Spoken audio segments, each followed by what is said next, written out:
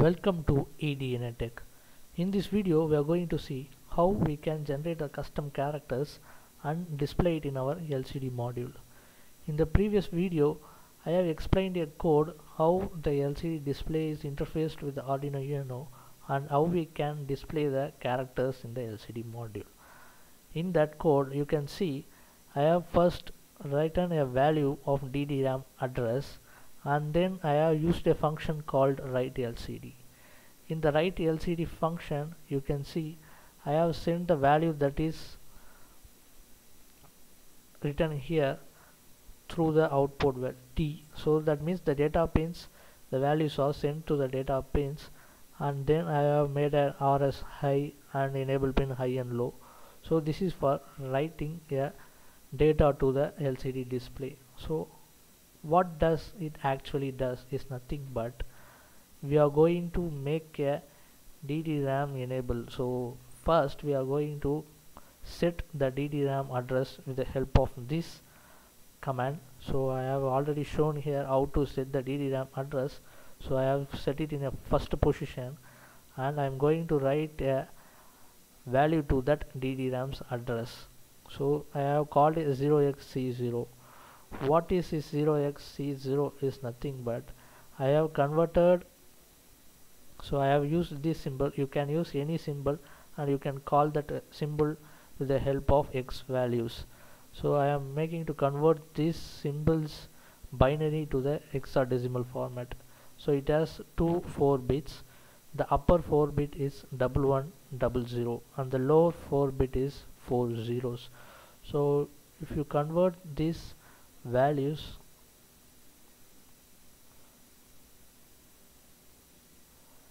into the hexadecimal, you can see it is 0xC0. So that's the value for this symbol. So if you want to display this symbol, you should call the hexadecimal value of this symbol. So this symbol is stored inside CG-ROM. So if you want to display the characters in the LCD display, you should copy the values for that symbol that are stored in the CG-ROM to the DDRAM. So DDRAM is used for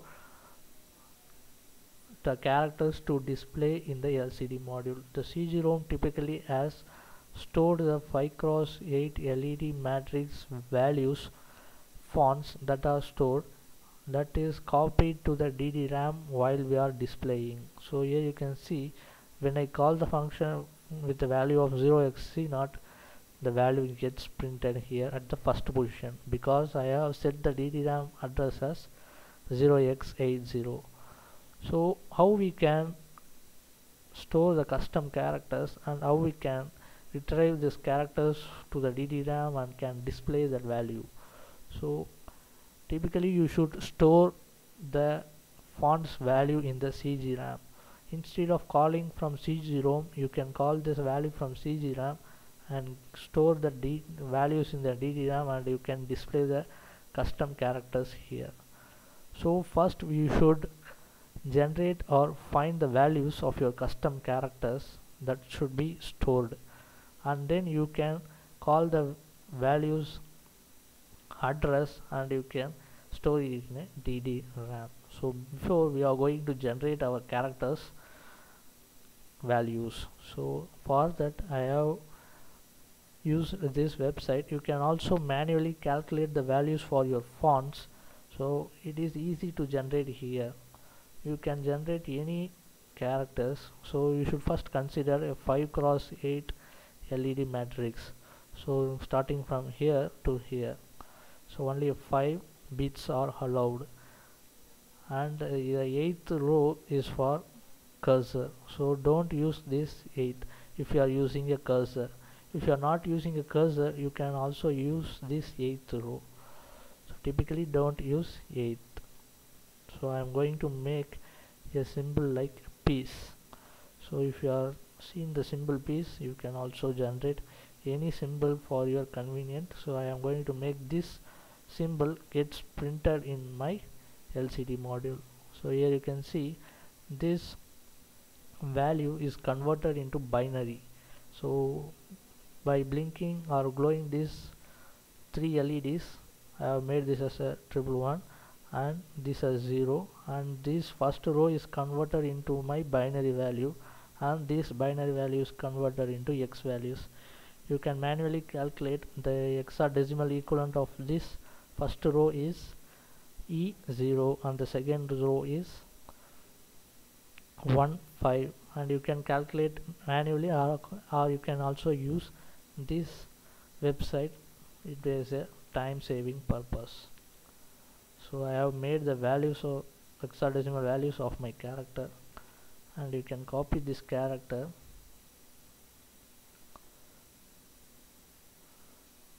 and you can paste here.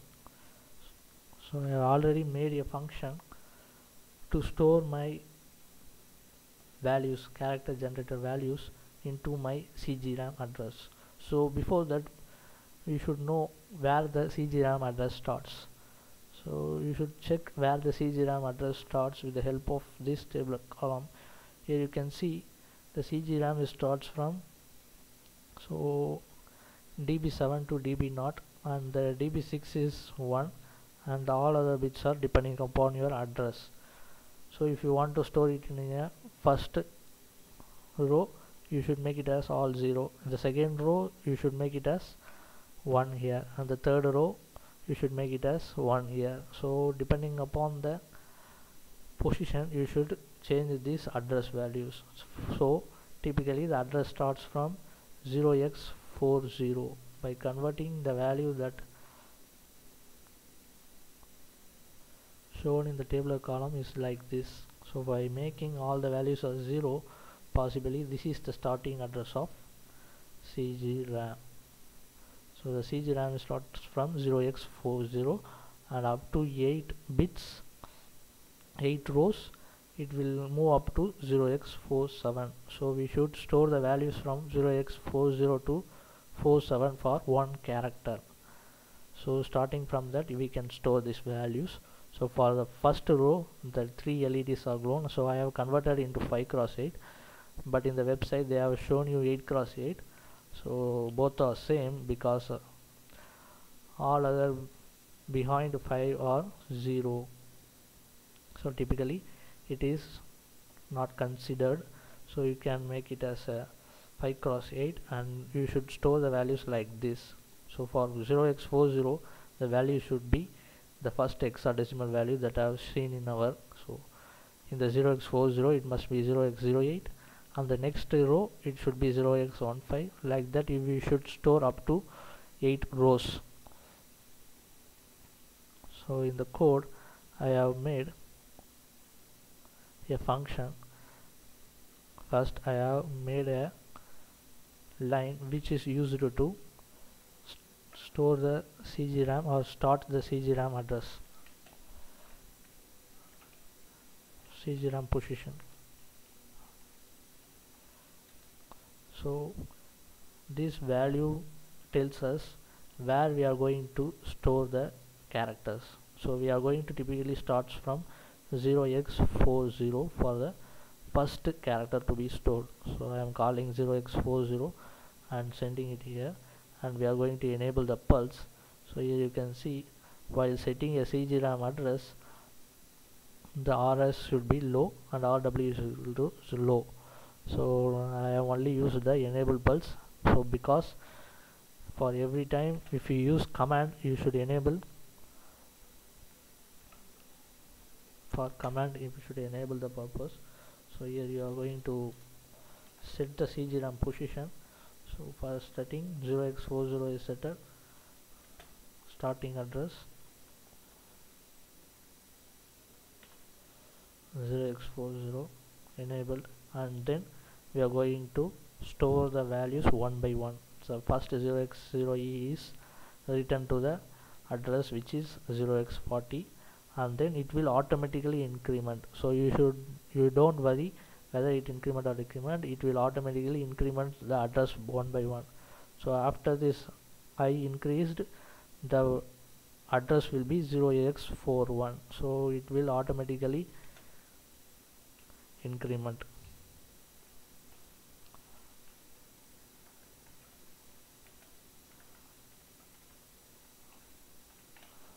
so it will automatically increment one by one. You can store the 8 rows values into your CG RAM.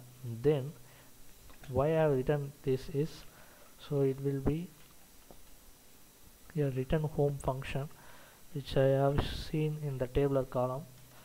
Let me show you that. Here you can see for return home it is 0x20, so the hexadecimal equivalent of this 8-bit is 0x20. Why I have used return is the address pointer, the address counter which stores the values of the current address will point to the CG RAM, so you should return it to the DD RAM to display the character that is stored in the CG RAM. As I told, the values should be, the address counter should be here in the DD RAM's position to display it in our LCD module. The LCD module has a direct connection with the DD RAM, not with the CG RAM. So whatever the values that is displayed in the LCD module is what are the values that is stored in DD RAM. Only when we are calling, the values that are stored in the CG RAM are copied to the DD RAM. So we should return the address counter to the DD RAM whenever we have finished returning our values in the CG RAM. So I already mentioned I have finished writing the characters into CG RAM, then I am returning my address counter to our DD RAM. So this is the function that is used to generate our character. So I have made a 2 custom character array. You can store it one by one and you can generate our custom character and display it here. So first I am going to display the character. So you can write a LCD with the help of 0. So what is this 0 means? 0x00. So let me make it clear here.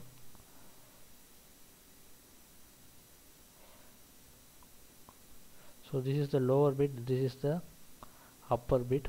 So how we calculated the values for the standard characters? So the CG RAM is stored here from 0x00 to up to these 8 values. So if you call this upper bit and lower bit, you can copy the CG RAM's values to the DD RAM instead of CG ROMs. So these are pre-occupied by the CG ROM characters. They have given our space CG RAM for here. So here you can see the first value of the CG RAM's font is stored in 0x00. So instead of calling 0x00, you can easily call 0. So 0 means the first CG RAM character.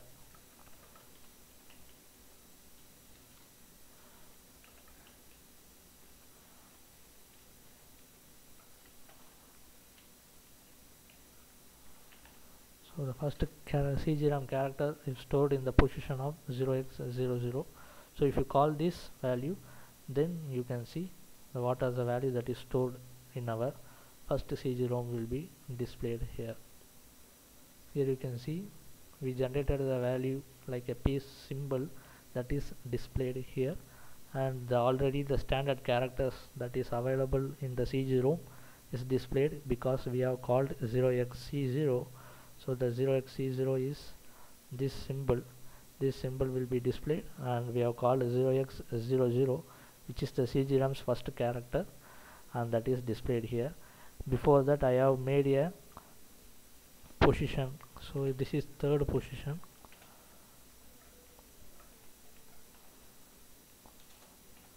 So I have called set a DD RAM address to the third position by sending that value of 0x83. This is the initial position. Always whenever you have written a character, always return your DD RAM address to the initial position. So make it clear, whenever you have shifted or you have moved your address counter or any function, you should always send back your DD RAM address to the initial position whenever you are writing the next character one by one.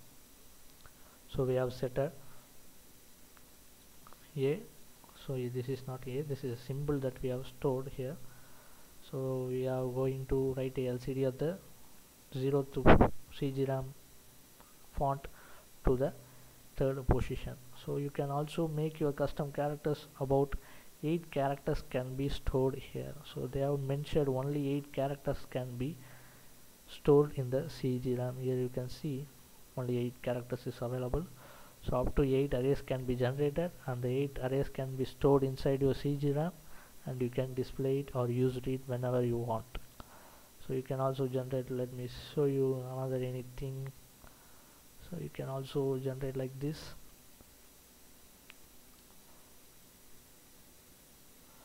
like a lock symbol, like a open lock. You can copy this value and you can store it here.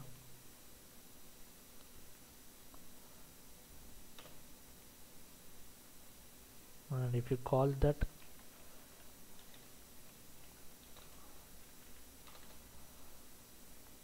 so the second CGRAM character.